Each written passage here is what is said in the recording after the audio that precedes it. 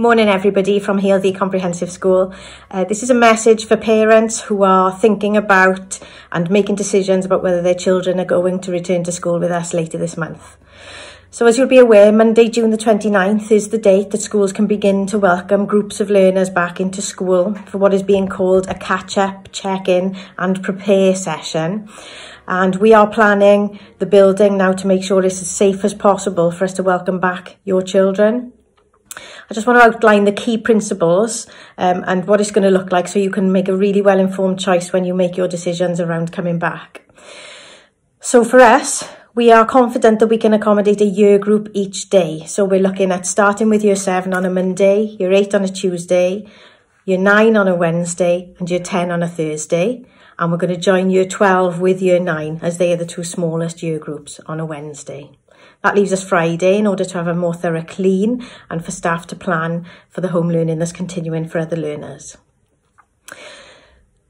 We will accommodate those children in socially distanced classes. So we've had a health and safety visit. We've measured out classrooms and I'll take some pictures of those and videos for you to see later on so you can envisage what it's going to look like.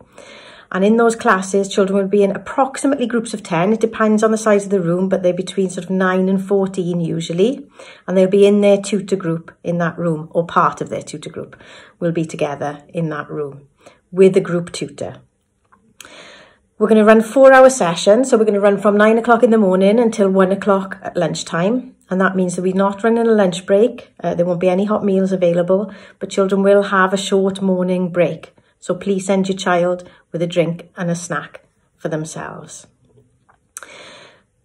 Clearly, you know, the safety and well-being of everybody is a huge priority for us. So we'll be marking out 2-metre distancing around the school and outside the school to encourage people to queue and to keep that distance.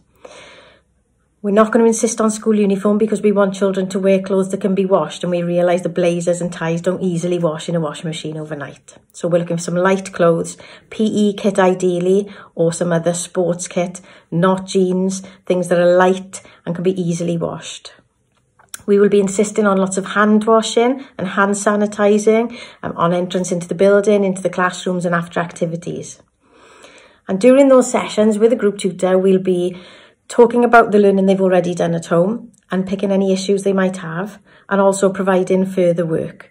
So we will start looking at wellbeing, checking everybody's okay, dealing with any worries and issues that people have, but certainly in the further weeks there will be some input from class teachers.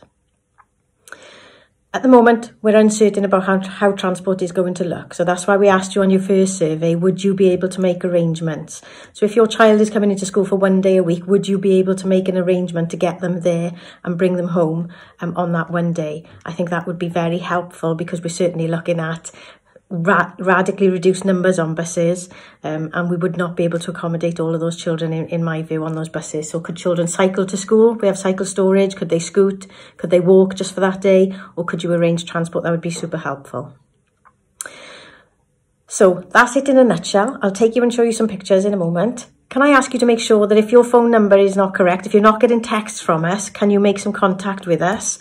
The email address that you'd need to use is heoca@caerphilly.gov.uk. And in the letter that's coming out today, it'll be on the website, it'll be on Twitter, it'll be on Facebook, and it'll be text directly to you, has a school mobile number on there. So you could contact us on that if we don't have your mobile number as well.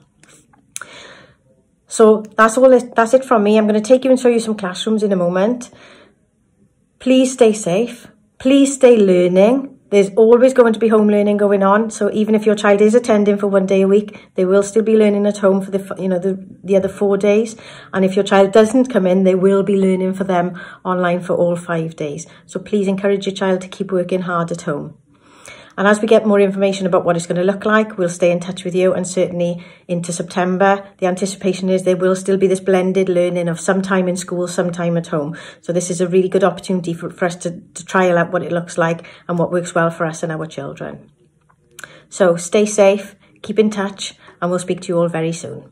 Bye-bye. I'm just showing you some images, some still photos and some videos of classrooms that we've already set up and measured out at safe 2-metre social distancing along the English corridor. So that's Miss Crandon's, Mrs Wilkinson's and Miss Price's classrooms all safely set up, ready to welcome you all back.